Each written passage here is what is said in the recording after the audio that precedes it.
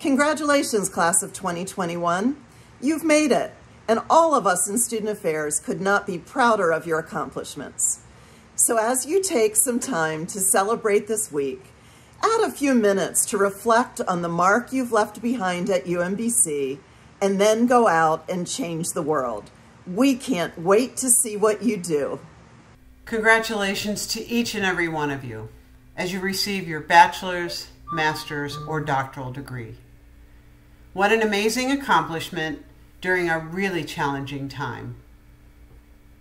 I also want to make sure that we thank your families, your friends, and your supporters, as well as those faculty and staff who are with you through all of this and encouraged you to keep going.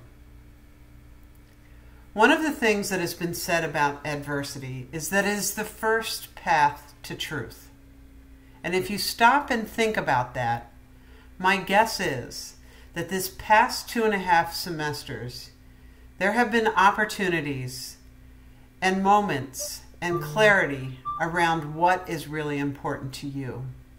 And so if there's a gift of this challenging time for each of you, it is that you probably know yourselves a bit better and that the truths in your life are a bit more clear.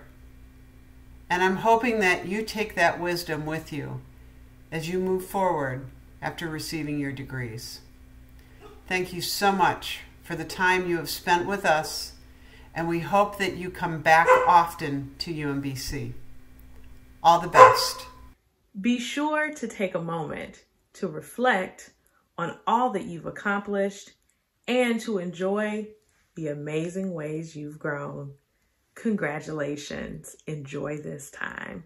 And so, we want to welcome you to the ever-expanding Retriever Nation alumni community.